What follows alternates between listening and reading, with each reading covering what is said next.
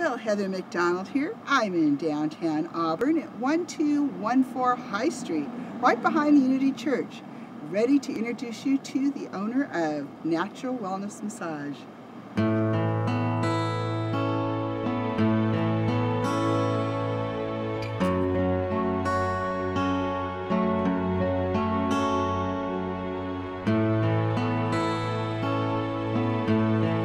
Now we're inside with the owner. Introduce yourself to everybody. Hi, my name is Jessa with Natural Wellness Massage.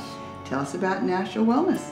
Well, we've been around for 5 years and we just moved into our new building to accommodate more clients. We've hired some new really great therapists who have a lot of experience in occupational therapy and advanced massage modalities. Well, tell us, is this mainly a massage facility then? Is that what you do? Correct. We have a lot of clients coming in that are trying to manage their chronic pain and injuries, as well as quite a few people that are just coming in to relax.